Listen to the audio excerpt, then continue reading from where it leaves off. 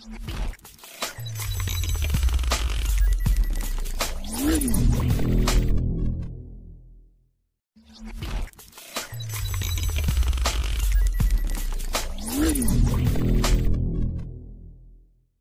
everyone, welcome to Sanu's Biotec Academia. നമ്മൾ ഇന്ന് നോക്കാൻ പോകുന്ന ടോപ്പിക് ഗ്രിഫിത്ത് എക്സ്പെരിമെന്റ് ആണ്. അപ്പോൾ നമുക്ക് നോക്കാം ഗ്രിഫിത്ത് എക്സ്പെരിമെന്റ് എന്ന് പറഞ്ഞാൽ എന്താണെന്നുള്ളത്.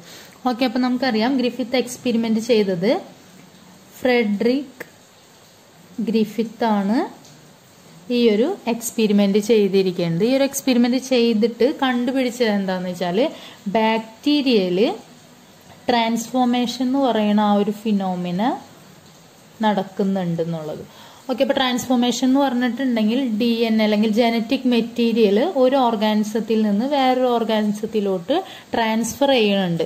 ആ ഒരു ഫിനോമിനയാണ് ട്രാൻസ്ഫോർമേഷൻ എന്ന് പറയുന്നത്. അപ്പോൾ ബാക്ടീരിയയിൽ ഈ ഒരു പ്രോസസ്സ് പോസിബിൾ ആണെന്നുള്ളതാണ് ഗ്രിഫിത്ത് എക്സ്പെരിമെന്റ് വഴി ഫ്രെഡറിക് ഗ്രിഫിത്ത് 1928 കണ്ടുപിടിച്ചത്. ഓക്കെ, അപ്പോൾ നമുക്കിനി ആ ഒരു എക്സ്പെരിമെന്റ് എങ്ങനെയായിരുന്നു എന്നുള്ളത് നോക്കാം. ഓക്കെ, അപ്പോൾ ഈ ഒരു എക്സ്പെരിമെന്റ് ചെയ്യാനായിട്ട് ഗ്രിഫിത്ത് യൂസ് ചെയ്തിട്ടുണ്ടായിരുന്ന ബാക്ടീരിയ എന്ന് പറയുന്നത് സ്ട്രെപ്റ്റോകോക്കസ് ന്യൂമോണിയ ആയിരുന്നു.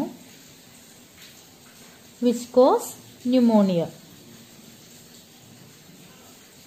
ഓക്കെ, അപ്പോൾ സ്ട്രെപ്റ്റോകോക്കസ് ന്യൂമോണിയയുടെ 2 സ്ട്രെയിൻസ് ആണ് യൂസ് ചെയ്തിട്ടുണ്ടായിരുന്നത്. അതിൽ ആദ്യത്തെ സ്ട്രെയിൻ എന്ന് പറയുന്നത് ടൈപ്പ് 3S വേറൊരു സ്ട്രെയിൻ ടൈപ്പ് 2R ആണ്. ഓക്കെ, ഇനി ഇവർ തമ്മിലുള്ള ഡിഫറൻസ് എന്താണെന്നുള്ളത് നോക്കാം. Type 3S type 2R. Type 3S പ്രത്യേകത എന്ന് പറഞ്ഞാൽ ഇവർക്ക് എക്സ്ട്രാ ആയിട്ട് ഒരു പോളിസാക്കറൈഡ് ക്യാപ്സിഡ് ഉണ്ട്.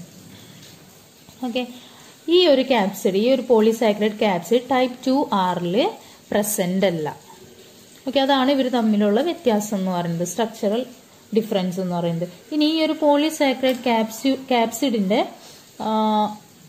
ഫങ്ഷൻ എന്ന് പറഞ്ഞിട്ടുണ്ടെങ്കിൽ ഇവരേതെങ്കിലും ഒരു ഹോസ്റ്റ് സെല്ലിനെ ഇൻഫെക്ട് ചെയ്തിട്ടുണ്ടെങ്കിൽ ഹോസ്റ്റ് സെൽ എന്ത് ചെയ്യും, ഇവർക്ക് അഗെയിൻസ്റ്റ് ആയിട്ടുള്ള ഒരു ഇമ്മ്യൂൺ റെസ്പോൺസ് കൊടുക്കും അല്ലെ. ആ ഒരു ഇമ്മ്യൂൺ റെസ്പോൺസിനെ ഇൻഹിബിറ്റ് ചെയ്യാനായിട്ട് അല്ലെങ്കിൽ അതിൽ നിന്ന് ആ ഒരു ഇമ്മ്യൂൺ റെസ്പോൺസിൽ നിന്ന് ഈ ബാക്ടീരിയനെ പ്രൊട്ടക്ട് ചെയ്യാനായിട്ട് ഹെൽപ്പ് ചെയ്യണതാണ് ഈ പോളിസാക്കറൈഡ് ക്യാപ്സിഡ് എന്ന് പറയുന്ന ആള്. ടൈപ്പ് 2R കാര്യം പറയുകയാണെങ്കിൽ ഇവർക്ക് പോളിസാക്കറൈഡ് ക്യാപ്സിഡ് ഇല്ലാത്തത് കൊണ്ട് ഈ ടൈപ്പ് 2R എന്ന് പറയുന്ന ആള് ഒരു ഹോസ്റ്റ് സെല്ലിനെ ഇൻഫെക്ട് ചെയ്യുകയാണെങ്കിൽ ഈ ഹോസ്റ്റ് സെല്ലിന്റെ ഇമ്മ്യൂൺ റെസ്പോൺസിനെ ഇൻഹിബിറ്റ് ചെയ്യാനായിട്ട് അല്ലെങ്കിൽ പ്രിവെന്റ് ചെയ്യാനായിട്ട് ഈ ടൈപ്പ് 2R സ്ട്രെയിന് കഴിയില്ല. അതുകൊണ്ട് എന്ത് പറ്റും, ഇവർക്ക് ഹോസ്റ്റ് സെല്ലിനെ കില്ല് ചെയ്യാനായിട്ട് പറ്റില്ല.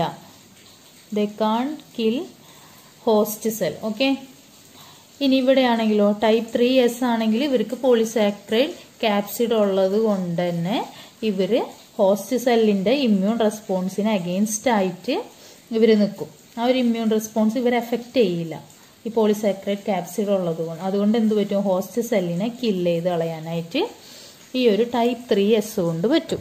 ഓക്കെ, അപ്പോൾ നമുക്കിനി 4 ഡിഫറെന്റ് പ്രോസസ്സുകൾ എങ്ങനെയാണെന്നുള്ളത് നോക്കാം. 4 രീതിയിലാണ് ഇത് ചെയ്തിരിക്കുന്നത്, അതെങ്ങനെയാണെന്നുള്ളത് നോക്കാം, അപ്പോൾ കൂടുതൽ മനസ്സിലാവും. ഇനി ഈ ഗ്രിഫിത്ത് എക്സ്പെരിമെന്റിൽ ചെയ്ത 4 കാര്യങ്ങൾ ഫസ്റ്റ് സ്റ്റേജ് നമുക്ക് നോക്കാം. ഫസ്റ്റത്തെ ആ ഒരു സിറ്റുവേഷൻ നമുക്ക് നോക്കാം. ഫസ്റ്റ് സിറ്റുവേഷൻ എന്ന് പറയുന്നത് ഈ ടൈപ്പ് 3S സ്ട്രെയിനെ മൈസിലോട്ട് ഇഞ്ചെക്ട് ചെയ്തു. ഓക്കെ, ടൈപ്പ് 3S മൈസിലോട്ട് ഇഞ്ചെക്ട് ചെയ്തു. അപ്പോൾ നമുക്കറിയാം ടൈപ്പ് 3S ആയതുകൊണ്ട് പോളിസാക്കറൈഡ് ക്യാപ്സിഡ് ഉണ്ടാവുമായിരിക്കും. അങ്ങനെ ഒരു ക്യാപ്സ്യൂൾ ഉള്ളത് കൊണ്ട് തന്നെ ഹോസ്റ്റ് സെല്ലിൽ നിന്നുള്ള ഇമ്മ്യൂൺ റെസ്പോൺസ് ഇവരെ എഫക്റ്റ് ചെയ്യില്ല. അതുകൊണ്ട് തന്നെ ഇവർക്ക് എന്ത് ചെയ്യാൻ പറ്റും, കില്ല് ചെയ്യാൻ പറ്റും. അപ്പോൾ ആ ഒരു മൈസ് ഡെഡായി. ഓക്കെ, ഇനി സെക്കൻഡ് സിറ്റുവേഷൻ എന്ന് പറഞ്ഞിട്ടുണ്ടെങ്കിൽ type 2R rough strain മൈസിലോട്ട് inject ചെയ്തു. അപ്പോൾ നമുക്കറിയാം ഇവർക്ക് പോളിസാക്കറൈഡ് ക്യാപ്സിഡ് ഇല്ല. അതുകൊണ്ട് തന്നെ ഈ ഹോസ്റ്റ് സെല്ലിന്റെ മൈസിലത്തെ ഹോസ്റ്റ് സെല്ലിന്റെ ഇമ്മ്യൂൺ റെസ്പോൺസിനെ അഗെയിൻസ്റ്റ് ആയിട്ട് ടൈപ്പ് 2R ഫങ്ഷൻ ചെയ്യാനായിട്ട് പറ്റില്ല അല്ലേ. അപ്പോൾ എന്ത് പറ്റും, ഈ ഒരു മൈസ് ഡെഡ് ആവില്ല, അങ്ങനെ വരും അല്ലേ, ഹോസ്റ്റ് സെൽസ് ഡെഡ് ആവില്ല. So they live. ഓക്കെ, ഇനി തേർഡ് സിറ്റുവേഷൻ എന്ന് പറയുന്നത് ഈ ടൈപ്പ് 3S ഹീറ്റ് കിൽ ചെയ്തു. Heat killed type 3S.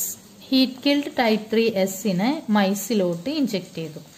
നമുക്കറിയാം ഹീറ്റ് കിൽ ചെയ്യുമ്പോൾ എന്ത് പറ്റിയിട്ടുണ്ടാവും, ഈ പോളിസാക്കറൈഡ് ക്യാപ്സിഡ് ഡിഗ്രേഡ് ചെയ്ത് പോകും. അപ്പോൾ എന്ത് പറ്റും, ഹോസ്റ്റ് സെല്ലിന്റെ ഒരു ഇമ്മ്യൂൺ റെസ്പോൺസിനെ റെസിസ്റ്റ് ചെയ്യാനായിട്ടുള്ള ആൾ അവിടെ ഇല്ല. അതുകൊണ്ട് ഇവർക്ക് ഹോസ്റ്റ് സെല്ലിനെ കിൽ ചെയ്യാനായിട്ട് പറ്റില്ല. അപ്പോൾ ഇവരും ഈ ടൈപ്പ് ഓഫ് മൈസും ലൈവ്. ഓക്കെ, ഇനി ഫോർത്ത് സ്റ്റേജ് ആണ് നമ്മൾ നോക്കാൻ പോകുന്നത്. ഫോർത്ത് കണ്ടീഷൻ എന്ന് പറയുന്നത് ഹീറ്റ് കിൽ ചെയ്തിട്ടുള്ള ടൈപ്പ് 3S പ്ലസ് നമ്മൾ നേരത്തെ കണ്ട നോർമൽ ടൈപ്പ് 2R കൂടി മിക്സ് ചെയ്തു. ഓക്കെ, ഇവർ രണ്ടുപേരെയും കൂടിയിട്ട് മൈസിലോട്ട് ഇഞ്ചെക്ട് ചെയ്തു. ഇഞ്ചെക്ട് ചെയ്ത് കഴിഞ്ഞപ്പോൾ സംഭവിച്ചത് മൈസ് ഡെഡ് ആവാണ് സംഭവിച്ചത്. ഓക്കെ, അപ്പോൾ നമുക്ക് ഈ 3 സ്റ്റേജ് എങ്ങനെയാണെന്ന് മനസ്സിലായിട്ടുണ്ടാവും. പക്ഷെ ഇവിടെ ഹീറ്റ് കിൽ ചെയ്ത ഒരു ടൈപ്പ് 3S ആഡ് ചെയ്തിട്ടും എന്തുകൊണ്ട് മൈസ് ഡെഡ് ആയി നമ്മൾ അന്വേഷിച്ചത്. അങ്ങനെയാണ് ഗ്രിഫിത്ത് എക്സ്പെരിമെന്റിൽ കണ്ടുപിടിച്ചത്. ഹീറ്റ് കിൽ ചെയ്തിട്ടുള്ള type 3S polysaccharide capsid remove ആയി പോയിട്ടുണ്ടാവും. പക്ഷെ അവരുടെ ജനറ്റിക് മെറ്റീരിയൽ എന്തോ ആയിക്കോട്ടെ, ഇപ്പൊ DNA ആണോ RNA ആണോ നമുക്കറിയില്ല ആ സമയത്ത്. ഓക്കെ, അപ്പോൾ ജനറ്റിക് മെറ്റീരിയൽ എന്ന് പറഞ്ഞ ഒരു സംഭവം ഉണ്ടാവും എല്ലാ സെൽസിലും. അപ്പോൾ ആ ഒരു genetic material degrade ആയിട്ടുണ്ടാവില്ല heat kill ചെയ്തപ്പോഴും. ഓക്കെ, ആ ഒരു ജനറ്റിക് മെറ്റീരിയൽ, അതായത് ഹീറ്റ് കിൽ ചെയ്തിട്ടുള്ള ടൈപ്പ് 3S നിന്നുള്ള genetic material type 2R transfer ചെയ്തിട്ടുണ്ട്.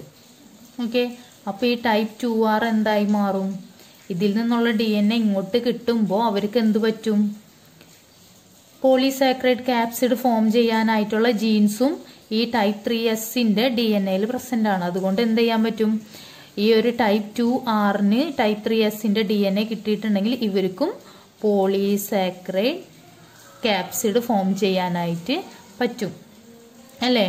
അങ്ങനെ എന്ത് ചെയ്യാം, ഹോസ്റ്റ് സെല്ലിനെ കില്ല് ചെയ്യാനായിട്ട് പറ്റും. അങ്ങനെയാണ് മൈസ് ഡെഡ് ആയത്. അപ്പോൾ ഈ ഒരു പ്രോസസ്സിനെയാണ് ട്രാൻസ്ഫോമിംഗ് പ്രിൻസിപ്പിൾ അല്ലെങ്കിൽ ട്രാൻസ്ഫോർമേഷൻ എന്ന് പറയുന്നത്.